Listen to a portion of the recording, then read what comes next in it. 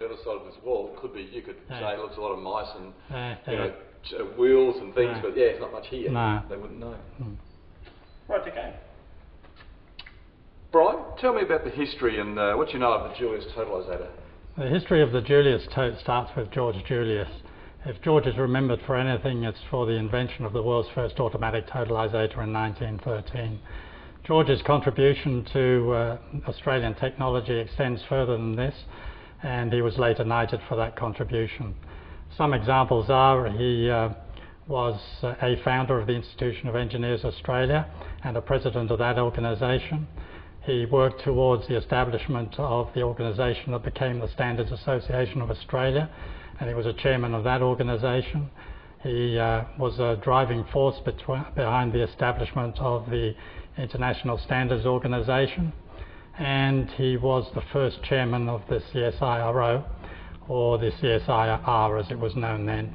The early meetings of the CSIRO was held in the premises of George's Australian Engineering Consulting Company in Sydney, and in 1913 he invented the world's first automatic totalisator.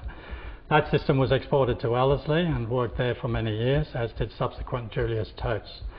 In 1917 he founded the company Automatic Totalisators, an Australian company, to further develop and export these systems, and that company became a world monopoly in the field of automatic totalisators, and later it became part of an oligopoly. In 1920 there was a system tested, a Julius totalisator, built and tested in 1920, and it was capable of supporting 1,000 terminals and a cell rate of 250,000 per minute, which is good by today's standards. This is a real-time multi-user system long before the electronic systems that made those concepts commonplace. Some other systems, a couple of the larger ones, Longchamps was installed in 1928 with 273 terminals, and the one at White City ended up with 320 terminals. These systems were subject to ongoing development work, and a couple of examples. In 1917 they became electromechanical, like this one here. Prior to that they were purely mechanical. This was driven by the need for support for more machines, a higher cell rate, and more distributed points of sale. And in 1927 automatic totalisators developed the world's first odds computer, and prior to that time the Julius tote displayed pool grand totals and the runner totals. When this machine was introduced, obviously brand new to the industry, people had to be trained in methods of how to operate it? The training for the ticket issue machine operator, now we're going to get off onto there. Okay, okay, right. Yeah. All right. So tell, I mean, obviously then the influence on... We can edit all this, I suppose. Yeah. We'll stop and start now. The influence on a machine like this in the early days would have been astronomical to racing. Impact of the Julius tote, it was a long-held belief at the time that the introduction of the automatic totalisator would eliminate, if not go a long way, to controlling the amount of illegal gambling that was taking place. It also increased the sell rate and consequently the turnovers. It improved the betting information available to the public.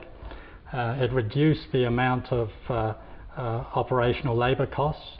It reduced the amount of operational mistakes, and where systems of pre-printed tickets were used, it saved the waste associated with unsold pre-printed tickets. When contemplating the impact of these systems, I've often wondered about a nickname that a Paris newspaper applied to the Longchamp system, which was the insatiable Moloch. Moloch, my understanding of him was he was the god of the Canaanites and demanded extreme sacrifice. My conclusion was that unlike the populations of today, the people had not seen a system that extracted large amounts of money from large numbers of people, and I translate that name into the observation of a system that had an appetite for money that could not be satisfied. It's amazing, isn't it, that where this sits right now, on the other side of it, with a tote wall and everything else, no one would even remotely consider what the workers were like. I find it ironic that for a nation that stops for a horse race and where most of the population would know what the TAB is, that they don't know anything about the history of the tote, and that there was half a decade of very intense Australian activity in the totalisator field, and in fact they started the business before the advent of the TABs. In fact, although they started the automatic tote, the French company CPM replaced the system at Longchamps with a computer system, and their engineers were so impressed with the system, the old system, that they donated large parts of it to the Musée des Arts et Métiers. That's right. So it's a fair feather in Australia's cap that this machine basically revolutionised punting around the world. I think we've been there, haven't we? But have we done that around? Oh, okay. It's just okay. Oh, that's a lead into the around, where they were around the world. That's right. Yeah. Okay. All right. So basically, Australia, George invents this machine, and everybody from around the world utilised it. So it's a fair feather in Australia's cap that we led this. Yes, these systems were all around the world.